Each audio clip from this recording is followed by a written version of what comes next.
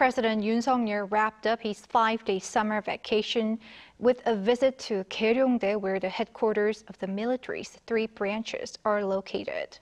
According to a written statement on Friday, the president took time to encourage troops while they get ready for the Ulchi Freedom Shield exercise.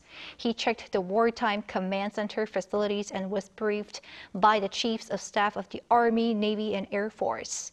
The top office said that this vacation was one for livelihoods and security. President Yoon has repeated his message of saying security means economy. It started on Monday with his visit to a presidential retreat on Jeo-do Island, and during the week he stayed at a naval base in Jinhae before arriving at Ke룡대 on Thursday.